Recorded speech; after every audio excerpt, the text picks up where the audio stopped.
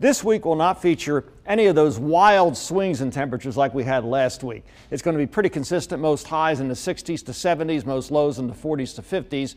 So we can calm down just a bit. Right now, beautiful weather outside, plenty of sunshine, a few scattered clouds as we look out over the city of Birmingham. Not nearly as cold tonight. Impact weather tomorrow. For one reason, it's going to rain. Temperatures rebound nicely this week.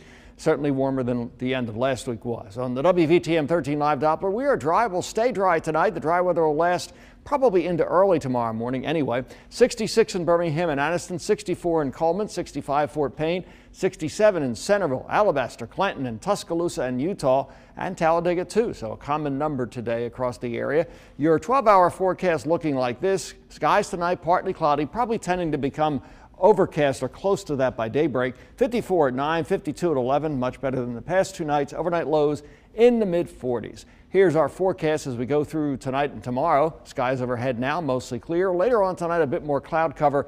Could even be a light shower in some of our northwest counties briefly late tonight. That won't be the start of things, though. That'll wait until later on at 6 o'clock tomorrow morning. By the time we get to noon tomorrow, there could be a few showers spreading northeastward. Then by later in the day, this is 6 o'clock, it looks like a steady soaking comes in for at least a few hours that last into tomorrow night. I think most of it is gone for Wednesday, though a few showers could linger. Maybe some drizzle, too, and Wednesday will be just a little bit cooler. 7-day forecast, or at least rain chances for the next 5, 80% tomorrow, 50% Wednesday, no chance Thursday, 60% on Friday, and 20% on Saturday.